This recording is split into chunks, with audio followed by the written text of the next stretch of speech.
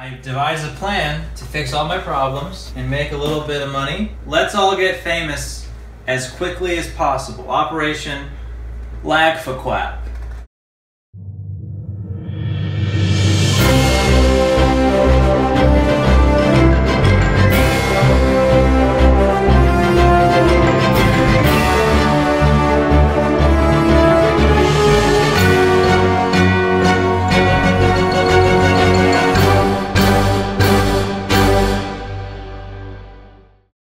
Congratulations for listening to this week's episode of Now We're Talking. I want to thank my guests Ricky Montgomery and Caleb Hurst, both of whom you can see in Ricky's new YouTube vlog series. I'm going to put a link to that in the description for this episode. It's one of the funniest things I've seen on the internet. I really recommend you check that out.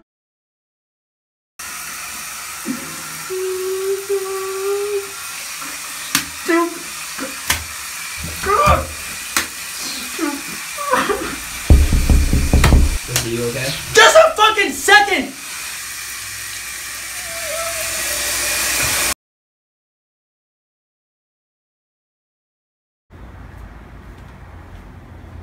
What's up? So basically, we had this plan, Lagfaquap, and it worked better than we ever could have guessed, and that's exactly the problem. I didn't know what fame was like until now, man, and like, honestly, it scares the shit out of me.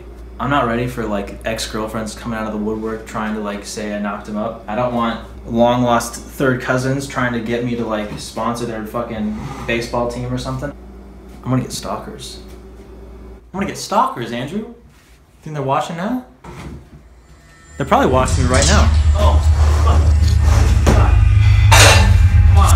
God damn it. They're gonna fucking find me, man. Fuck. The door's open? Dumbass towel. God damn it.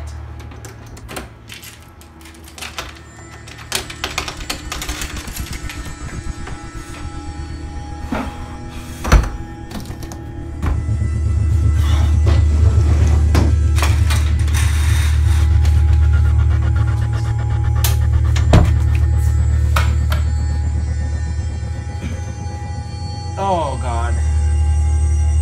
Oh. I mean, they're gonna find me. The fans, the paparazzi, the drugs, the business proposals. They're gonna flood in, man. The girls, I got a girlfriend. I'm gonna be loyal, but it's gonna be hard with all that temptation. Got that line. I didn't sign up for this. I'm never gonna have my privacy back for at least 50 years. Now that I'm in the throes of it, you know, I just want to have a normal life again and not have to deal with all this. They're already here, man. And that's the fans? Well, they're not going to get me in here. I'm never coming back out. Fuck. Now I got a cough. I don't have any medicine. Just go out and get some medicine. What are you talking about? Right now? You want me to go outside and get fucking mobbed by the fucking fans and the press? You want me to cause a riot? If you just go to Walgreens or CVS, just real quick, it's not gonna be a problem. They're definitely gonna recognize me there. All right, I need the medicine, or I'm gonna die. So, I guess let's just go to Target.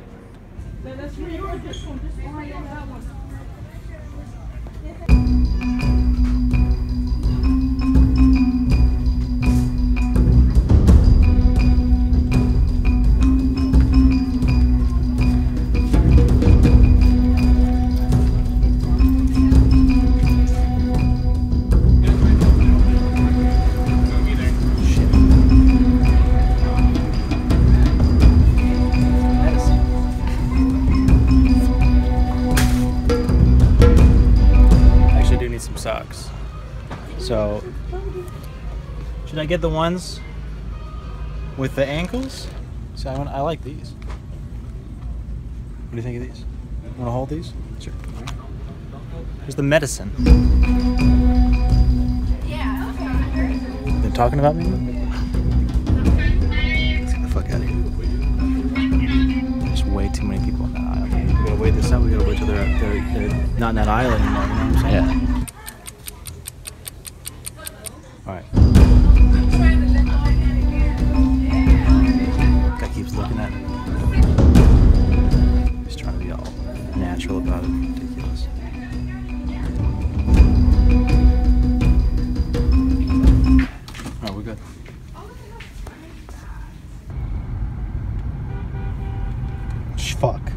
think that's for you.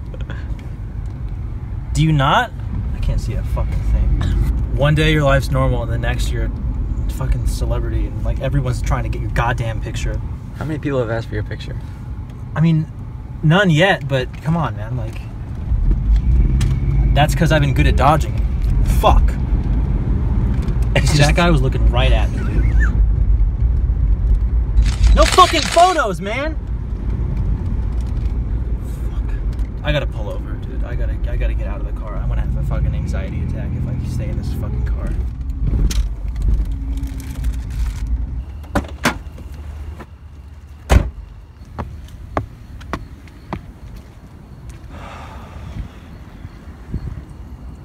I gotta quit, man.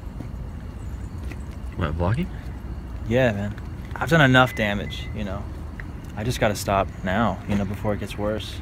I can't even go out in public anymore unless it's like raining and dark out. Alright, what am I supposed to do? You'll get a job or something. You'll be fine. Hold on. Just... Why are you gonna... Hello? Hi, I'm calling for Ricky Montgomery. My name is Finney, and I'm 9 years old.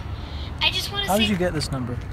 I just want to say that I love your vlogs, and they inspire me every day. I'm proud of you for following your dreams and changing people's lives all over the world. But I kind of wish that you posted more often. You're my hero. Bye, Ricky. Thanks for your call.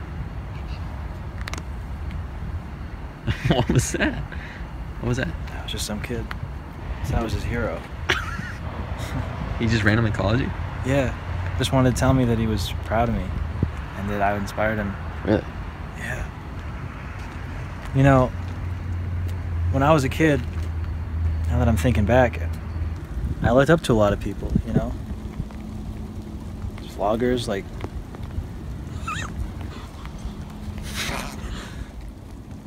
like David Dobrik. Like David Dobrik. Gabby Show. David Dobrik when you were a kid. The Gabby Show. Really? Yeah, Carly and Aaron. Like, when you were a kid? those are the people that I idolized, and I felt inspired by that. And that got me through a lot, you know? No, I don't. When my dad died, you know, watching those guys open up their mail every day, that really... I'm getting kind of choked up talking about it, but that just, you know, I don't know where I would have gotten without watching David Dobrik drive around in his Tesla, you know? It's a self-driving car. When I was a kid, that blew my mind, you know? So I gotta keep going. Not for myself, of course, but for the kids. For all those kids out there with no parents, no jobs, no food. They need someone to look up to. I guess I've been selfish. I'm gonna keep going. I'm gonna use this fame for good, you know. For the kids. It's the end of the vlog. Well, we still have to do the comments, but for anyone that doesn't want to see the comments, Get out. get out. Get the fuck out of here. Who needs ya? This is for the real fans. Okay. You ready? Yeah. We're ready. Last week I asked you to answer a question, and the question was, tell me one of your friend's darkest secrets. And you guys came at me with some real dark stuff, some real edgy stuff, a lot of things that I didn't really think were true. And here are 4 that... What? Well, what? I can't. The first question, or first answer, is Martha Robles says, my friend stole cigarettes from his mom because he was stressed. It's a small reason to steal cigarettes, but, you know, tell him to stop. Bad for his health, and this makes him smell bad. Or her. Next answer is A Gang Studios. My friend one time lost power one time and couldn't turn the light on. That's not even really a secret, that's just kind of a thing that happens to everybody whenever there's a power outage. The next answer is from Kyrxen, K-Y-R-X-N. My best friend has eaten ass. Guy ass. I mean, I guess there's nothing really wrong with that if they're both consenting to the eating. And yeah, I mean, you know, I guess that's the end of this. Next week, comment one of your deepest, most personal fears that affect you on a daily basis, that drive your life in the direction that it's going. Please. That's what I want you guys to comment below. No jokes. No jokes.